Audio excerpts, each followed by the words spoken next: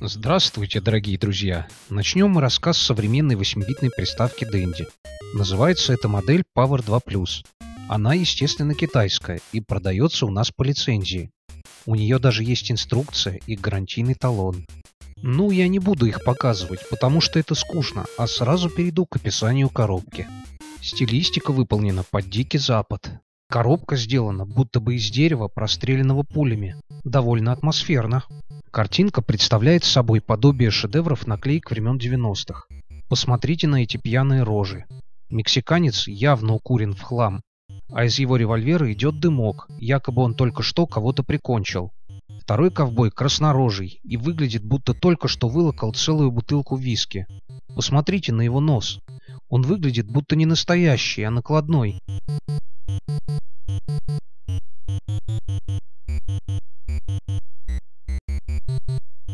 С обратной стороны коробки мы видим технические характеристики приставки, китайский адрес изготовителя, штрих-код и рекламный постер.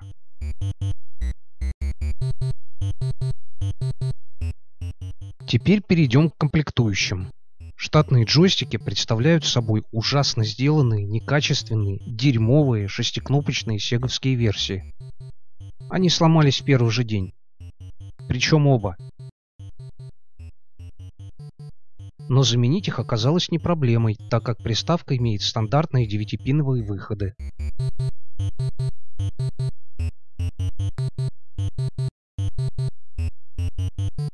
Сама Денди выполнена в корпусе от Sega Genesis 2, но чуть меньшим размером.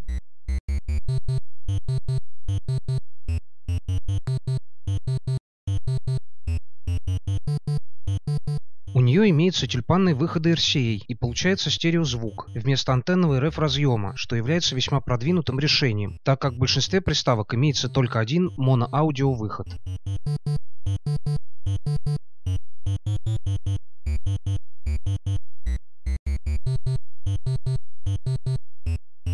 В комплекте кабеля RCA нет, зато есть антенны кабеля RF, весьма, однако найти тюльпанный стереокабель оказалось не проблемой. Также с приставкой поставляется адаптер на 9 вольт 500 мА, что не является стандартом для большинства приставок Денди из 90-х, так как не дотягивает до 850 мА. Естественно, адаптер сильно греется, даже если приставка выключена, и поэтому, если у вас зимой дома мерзнут ноги, то можно еще использовать его заодно и как обогреватель. Но я не советую вам использовать штатный адаптер, так как может перегореть диодный мост. Необходимо найти адаптер со стандартным вольтажом для Денди, о котором я говорил ранее. Адаптеры из 90-х от Денди и от Sega вполне подойдут.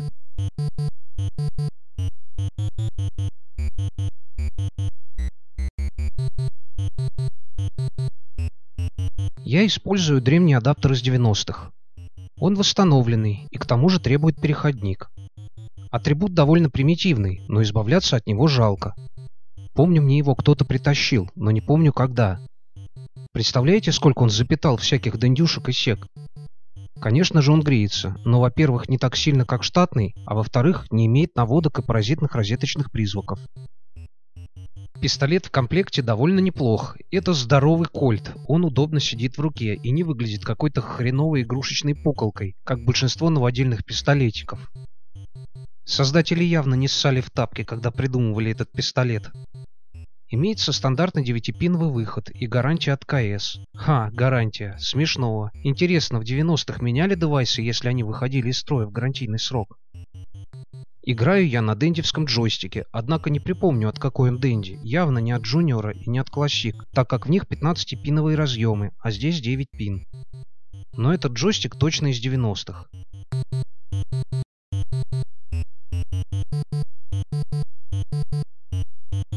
Сейчас я не хочу на нем играть, а возьму китайский закос под родной нинтендовский, как у буржуинов.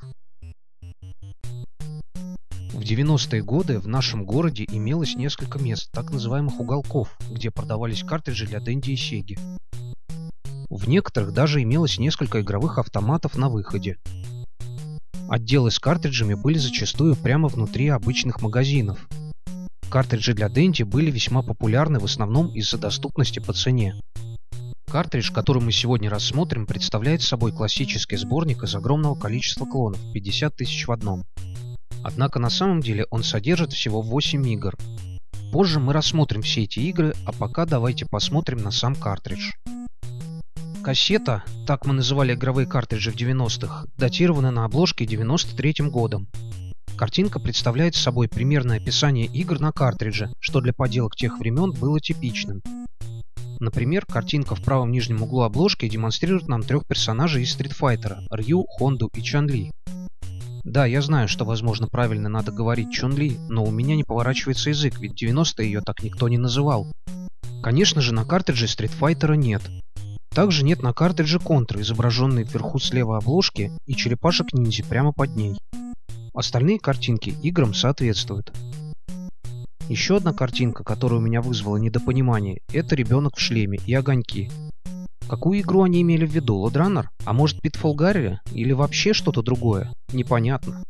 Итого мы имеем 8 правильных картинок, совпадающих с играми, 3 картинки с бессовестно набранными играми в целях рекламы картриджа и 1 картинку под вопросом, относящуюся к Lode Runner. Необходимо немного рассказать о самом корпусе картриджа. Зачем его сделали таким огромным, я никогда не понимал, так как видел довольно громоздкие платы, которые помещались и в стандартные фамикомовские корпуса. Вопрос удобства довольно сомнителен, а крышечки я люто ненавидел и всегда их выкидывал, так как они либо болтались и все время соскакивали, либо снимались и одевались так туго, что со временем трескались от натуги.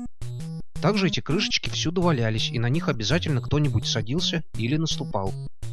Вопрос попадания пыли на игровую плату довольно сомнителен, так как плата регулярно подвергалась запихиванию ее в слот и со временем так или иначе окислялась и часто висла. Поэтому крышечки, учитывая этот фактор, полностью теряли свой смысл и подвергались самым изощренным методам уничтожения. Часто их сжигали, топтали или просто снимали с новенького картриджа и тут же выкидывали в мусорное ведро. Над картинкой на картридже высечена эпитафия TV Game Cartridge. На оборотной стороне обычно находилась наклейка со списком игр, которые успешно заклеивали своими наклейками с кодами, читами или просто вкладышами-наклейками с динозаврами, трансформерами или терминатором. Я любил на оборотную сторону лепить наклейки от видеокассет, чем и занимаюсь до сих пор, так как сохранил со времен 90-х целую упаковку. Здесь я обычно уточняю список игр и название картриджа, например, 50 тысяч в одном и 8 игр по порядку. В целях партизанского распространения одних и тех же клонов китайцы зачастую изменяли количество клонов на картридже, соответственно его потом называли и немного видоизменяли картинку. Например, вот этот картридж абсолютно идентичен предыдущему спискам игр, но имеет название 300 в одном и пару левых картинок из каких-то леталок-стрелялок. Ну и куда, конечно, без Street Fighter. Картридж датирован тем же 93-м годом и имеет такую же огромную коробку, как и предыдущий, только черного цвета. Сзади он имеет список игр, но, конечно же, на китайском языке, поэтому пришлось его заклеить своей наклейкой от ВХС и написать точный список игр по порядку. Вы думаете, это все? Нет. На этот раз мы имеем 3-й идентичный сборник того же 93-го года, только на этот раз уже в стандартном фамикомовском корпусе. Ура! И здесь коварные китайские маркетологи позаботились о зашифровке картинки с играми. Все они поменены местами по сравнению с первыми 2, и снова здесь присутствует несуществующий Street Fighter и те самые 2 неизвестные леталки-стрелялки. С другой стороны, незыблемо наклеен список игр на китайском языке, чтобы мы не догадались. Это как лотерея. Покупая подобный сборник, всегда гадаешь, что же за игры на нем находятся, и всегда надеешься на лучшее. Ну а в итоге получаешь какой-нибудь говнишко. Так случилось и с этим картриджем. Хотя мой первый картридж был намного хуже, о некоторых играх с этого сборника я бы предпочел вообще никогда не знать.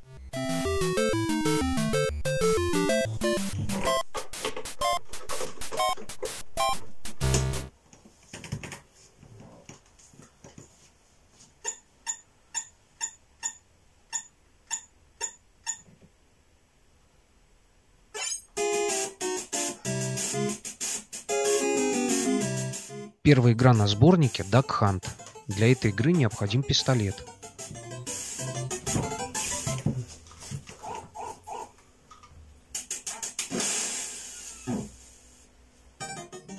Хочу отметить некоторые особенности игры с пистолетом на приставках типа Денди. Дело в том, что световой пистолет работает в ламповом режиме, то есть только на LT-телевизорах. На современных панелях пистолет работать не будет. Я помню, в какой-то передаче ведущие решили вспомнить детство и показать Денди с пистолетом, но их ошибкой стала стрельба в плоский экран телевизора. Чтобы избежать позора, они прекратили играть, так как явно было видно, что пистолет не работает, то есть не попадает в цели. Но вернемся к нашим баранам, точнее уткам. Я думаю, что рассказывать про эту игру особо нет смысла, так как в 90-е она была на каждом сборнике, продававшемся с приставкой, то бишь штатном картридже. Но все же кратко расскажу о ней, дабы расшевелить у вас чувство ностальгии. Данная версия имеет два режима игры, одна утка и две утки. На каждую утку дается 3 попытки. И далее понеслась, можно рубиться хоть до 99 уровня. Затем игра начинается сначала. Если очки наберут максимальный счет, они также начнут отсчет с нуля. Полосочка внизу экрана означает, сколько уток нужно пристрелить. Во втором режиме игры 3 выстрела даются уже на 2 уток, поэтому лучше не торопиться. Зато во втором режиме в 2 раза быстрее дойти до 99 уровня, чем в свое время я активно занимался в 90-е, так как у меня были только игры с пистолетом и гребаные муки, то есть Галаксиан.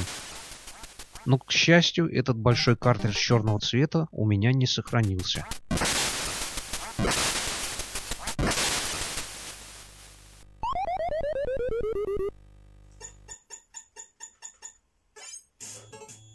Вторая игра — Аллея Хогана. Кто, интересно, такой этот Хоган?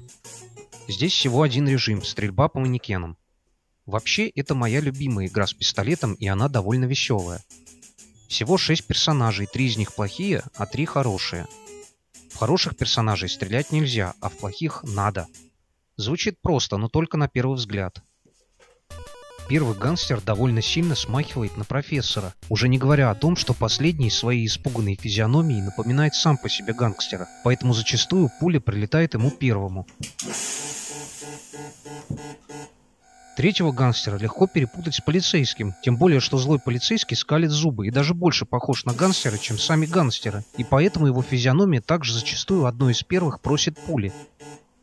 Если честно, то у меня даже сложилось впечатление, что изображение персонажа рисовал хороший психолог, потому как все они так или иначе просят пули, и отличить их можно только вглядываясь в подробности. Ну а времени у нас, как говорится, и так в обрез. Каждый промах является ошибкой, неважно, насколько вы меткий стрелок, если не убьете всех гангстеров за один раунд, за каждого вам влепят ошибку. 10 ошибок и конец игры. Веселая игра, хорошие звуки и грамотный троллинг от разработчиков.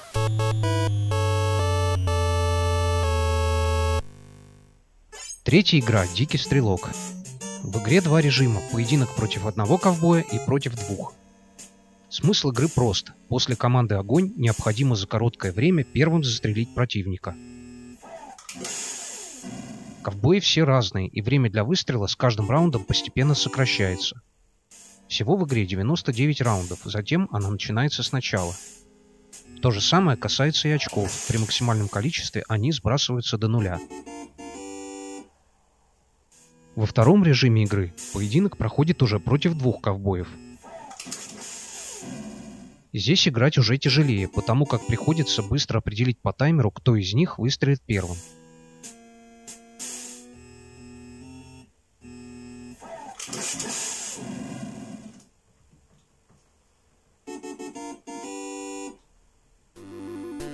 Не могу не сказать несколько слов о самих ковбоях. Первый ковбой похож на какого-то конченого алканавта, как будто он колгашил всю ночь, а утром одел шляпу и вышел на поединок.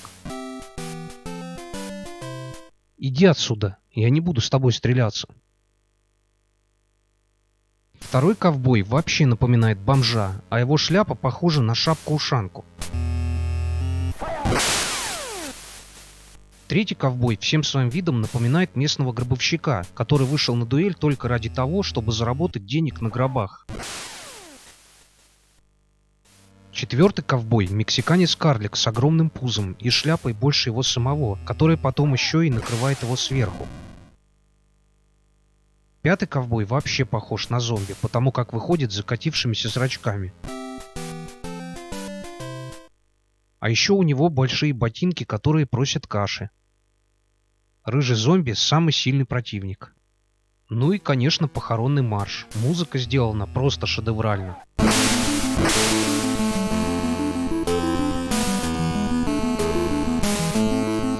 Приз, как говорится, в студию. Итак, переходим к следующей игре. Она называется Small Mario, но к Марио она не имеет никакого отношения, потому что это рулетка. Делаем ставки, вращаем рулетку. По идее, если выиграть, откроется занавес, и там будет лежать обнаженная женщина. Но сколько же надо сидеть и ждать, пока вам повезет, ради того, чтобы увидеть отвратительную пиксельную картинку? Вообще, я ненавижу подобный жанр игр. Все эти рулетки, гамблинги, азартные игры по типу однорукого бандита, карт и прочая лабуда — напрасная трата места на картридже. Их даже нельзя отнести к головоломкам. Эта игра — унылое говно. Пятая игра — это по сути охота на уток, только здесь отдельный третий режим — стрельба по тарелочкам. Правила здесь такие же, как в утках. Советую стрелять как можно раньше, так проще попасть по тарелочкам.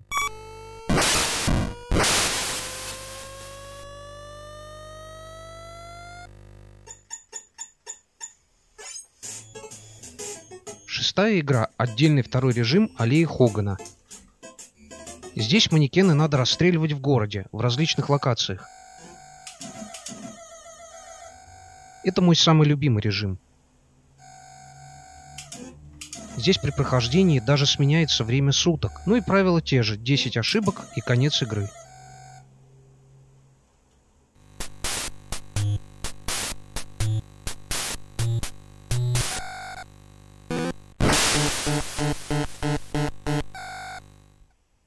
Седьмая игра — третий отдельный режим дикого стрелка. Это салон. Здесь мы расстреливаем ковбоев, высовывающихся из окон или из главного входа. Тонкость игры заключается в том, что нужно знать, какой ковбой стреляет раньше, и застрелить его первым, когда из окон одновременно высовываются, например, двое стрелков.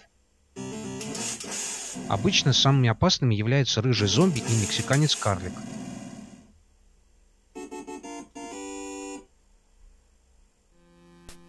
Вообще классный подбор, чтобы иметь яркое представление о том, какими были ковбои. Пьяница, бомж, гробовщик, карлик и зомби. За это их, наверное, и ненавидели индейцы, коренные жители Америки, которые были явными сторонниками здорового образа жизни на природе, не считая того, что сами они жестко курили трубку мира.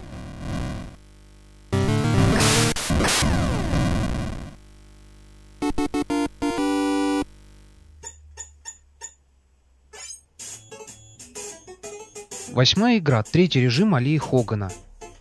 Здесь все просто. Стреляем по банкам с тушенкой, чтобы отправить их на полки склада. В зависимости от того, на какую полку попадет отстреливаемая банка, дают разное количество очков. Здесь хорошо помогает глазомер и правильный расчет.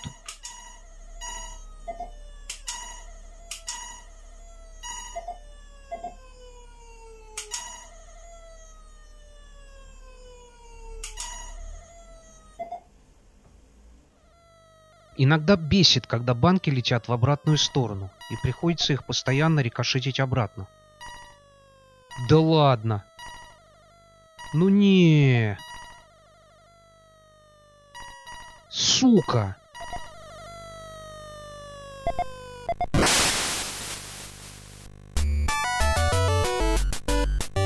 Итак, по играм с пистолетом мы видим явный хитрый расчет китайских маркетологов. Вместо того, чтобы выложить на картридж 3 игры сразу со всеми встроенными режимами, они разбили их по разным ромам. Итого имеем 7 игр вместо 3. Девятая игра — одна из лучших на этом картридже. Называется она Lode Runner. Игра представляет собой лабиринтовые уровни с видом сбоку. Необходимо собрать все кучки золота на уровне и затем выбраться наверх. Сложность заключается в том, что нас преследуют 3 бомбермена, которые иногда еще и прихватывают с собой ту или иную кучку золота. Впрочем, золото легко отобрать, если заманить бомбермена в выкопанную ловушку. Выкопанные лодранером ловушки через некоторое время зарастают, и это необходимо учитывать при прохождении. Также бомбермены имеют нехорошую привычку кончать с собой, зарастая в выкопанных ямах. После этого они могут появиться в самом неожиданном месте впереди, так что имеет место высокий коэффициент подлости.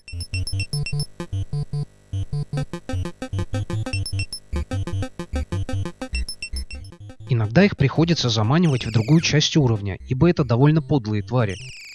Несмотря на то, что они кажутся медленными, они довольно свирепы и беспощадны. Хорошо, что еще бомбы не откладывают. Всего в игре 50 уровней, и в каждом уровне необходимо методом проб и ошибок выработать определенную последовательность сбора золота. За каждый пройденный этап дают дополнительную жизнь. Также в игре присутствуют скрытые ловушки в виде призрачных стен. Необходимо упомянуть о предусмотренном разработчиками чите, который значительно облегчает и ускоряет прохождение всей игры. В процессе игры в любом уровне в любой момент можно нажать кнопку Select, и тогда выскочит номер уровня, в котором вы играете. Кнопками А и Б можно выбирать уровни соответственно вперед и назад. Также таким образом можно переиграть текущий уровень без потери жизни, если успеть вовремя нажать Select. После прохождения последнего 50 уровня игра начинается сначала.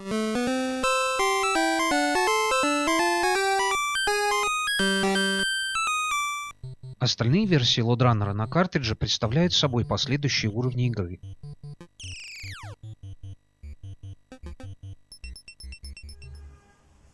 Десятая игра – наш первый файтинг на Денди.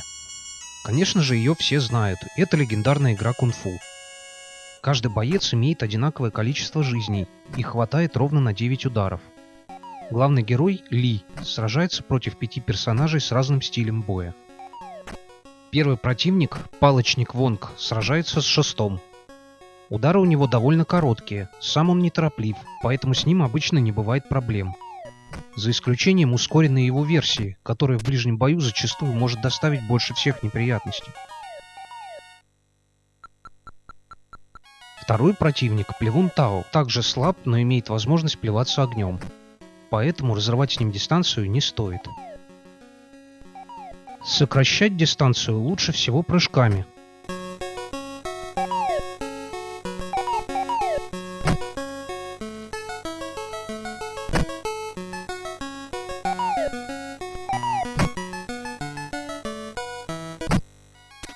Третий противник – бородатый Чен, и он владеет цепью, может также поражать на расстоянии. Цепь можно отбить, но лучше всего, так же как и в случае с предыдущим противником, вести ближний бой. Я считаю Чена самым сильным противником, потому как зачастую его победить сложнее всего. Также я не брезгаю ударом кулаком в спину, да и в ближнем бою этот удар самый эффективный. Четвертый противник – девка-ниндзя, Ланг.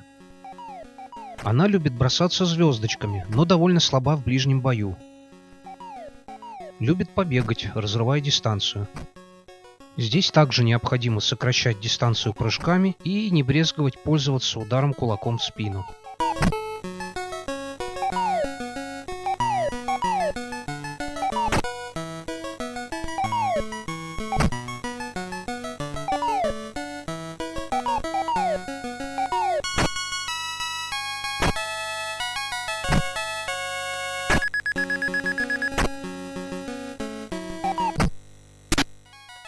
Пятый противник – Толстый Му. Толстый Му может летать. Всем бы толстякам такую способность. Кстати, что-то мне сейчас вспомнился Хонда из Стритфайтера. Не потому ли они поместили картинку Хонды и бойцов из Стритфайтера на картридже? Толстяк быстрый как паровоз, и иногда бегает быстрее, чем все остальные персонажи.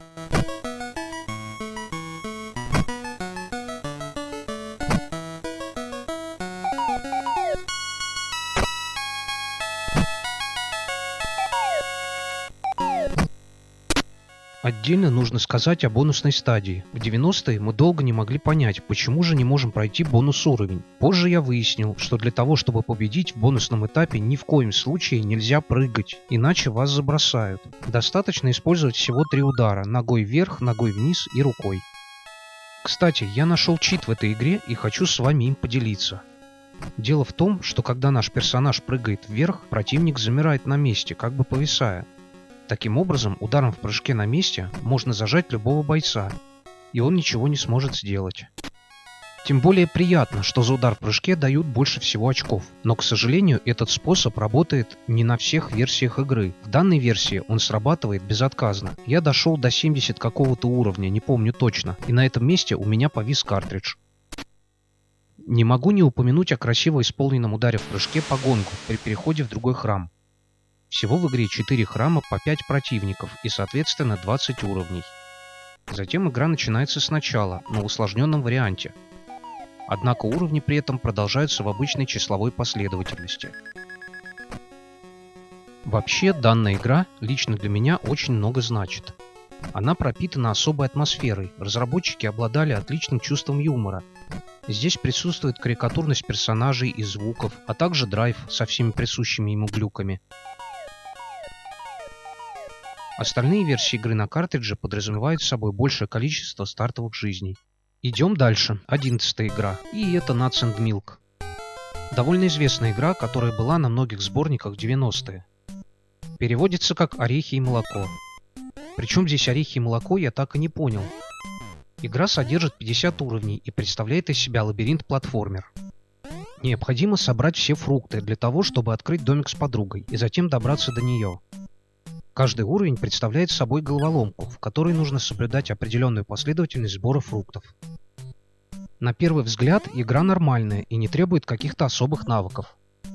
Но у нее имеется один самый главный существенный недостаток – это плохое управление. Главный персонаж, за которого мы играем, бегает быстрее, чем противники, но в самый ответственный момент он застревает в лестницах, прыгает на месте или не может допрыгнуть до другого края платформы. Это сильно бесит, особенно учитывая заставку погибания персонажа, отвратительные звуки, падение в воду и выбешивающую музыку. Прекрасный способ поиздеваться над игроком. Меня всегда удивлял дизайн персонажей в этой игре. Кто они такие? Почему они бегают на 4 лапах? Почему у них такие огромные глазища? За разнообразие уровней игре можно поставить 4 балла из 5, но отвратительные звуки и музыка, а также обдолбанный дизайн персонажей и плохое управление вызывают много нареканий. Хочу еще сказать о переключении уровней. Кнопка Select не переключает уровни как таковые, а всего лишь включает следующий. Это довольно неудобно, особенно когда нужно переключиться на последние уровни. Даже в этом моменте разработчики умудрились поиздеваться над игроком. За прохождение бонус уровней дают жизнь, и это может пригодиться на последних этапах, чтобы не задрачивать селект и не прослушивать однообразную выбешивающую заставочную музыку.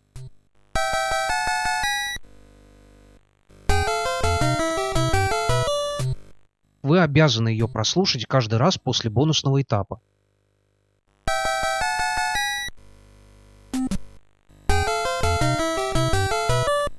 Единственное, что можно терпеть в этой игре, так это разнообразие уровней. И то есть некоторые уровни, сделанные в виде головоломок, на решение которых у вас не хватает времени. Соответственно, зачастую это заканчивается сливом всех жизней. После чего опять следуют танцы с бубном в виде переключения уровней и набивания дополнительных жизней. В общем, упоротый дизайн, плохое управление, подлость уровней и выбешивающие звуки ставят игру на одно из самых почетных мест в галерее говноигр. Если они хотели сделать эту игру милой, рассчитывая на детскую или женскую аудиторию, раскрасив персонажей в розовый цвет и добавив в игру много сердечек, они сильно ошиблись. Это, как знаете, есть такое выражение «принцессы не какают». Или какают, но розовыми какашками. А я скажу вам, что принцессы какают самым что ни на есть обычным дерьмом, как и все остальные. Это все равно, что сравнивать курицу и павлина. У павлина самый красивый хвост, но под ним скрывается самая обычная куриная жопа. Так и с этой игрой. Это хоть и розовая с сердечками, но все равно жопа. Смысл не меняется. Если хотите поберечь свои нервы, не играйте в нее. Другие версии этой игры на картридже представляют собой последующие уровни. Кстати, если не хотите трахаться с переключением уровней, можно включать последующие ромы этой игры на данном картридже. Ну а что делать, если у вас, например, официальная версия, и вы хотите ее пройти? Это жопа! Идем дальше. 12-я игра. И это моряк Попай. Моряка Попая знают, если не все, то многие, хотя бы даже по мультфильмам. Я никогда не понимал, почему у Попая такие непропорциональные руки. Как он накачал предплечье, все детство лазил по мачтам, что ли? Я мультфильм не смотрел, но судя по игре, огромные предплечья не спасают Попая от его соперника Блута, пивного алкаша. В свою очередь, Попай сам как паровоз с трубкой и напоминает пирата. Оба они влюблены в довольно страшную женщину по имени Оливье. Да, я знаю, что надо говорить Олив, но так и хочется прочитать по-русски Оливье. Ладно, давайте перейдем, собственно, к игре. Игра является аркадным платформером с 3 уровнями. Первый уровень представляет собой домики и лестницы на воде. Нужно собрать все сердца, которые выбросит Оливье. Мешает нам в этом толстый пивной бородатый потный алкаш по имени Блута. Он может спрыгивать вниз, прыгать кулаком вверх, словно Марио, и швыряться пивными бутылками. Бутылки можно разбить кулаком. Также на Блута можно скинуть ведро, что дает бонус и некоторое время делает его неподвижным. Шпинат делает Попая неуязвимым, он краснеет и может накостылять Блута.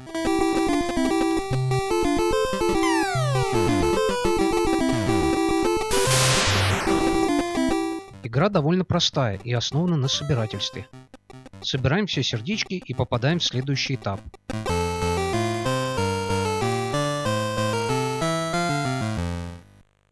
Следующий этап представляет из себя город.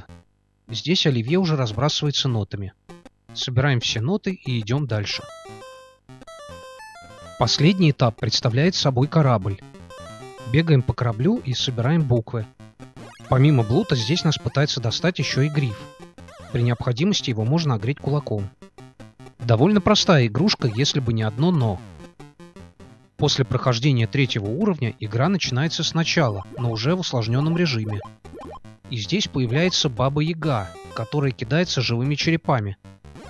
И это очень сильно усложняет процесс. Получается, помимо пивных бутылок, в нас летят еще и прыгающие по этажам живые черепушки. При этом нужно собирать сердечки и убегать от толстого алкаша. Это довольно сложно, учитывая специфику всего происходящего.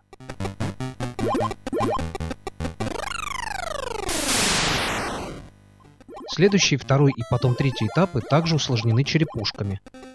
Баба Яга здесь довольно наглая и может докинуть даже до другого конца экрана. Затем все начинается заново. Другие версии этой игры представляют собой следующие уровни. Вот мы и рассмотрели весь картридж.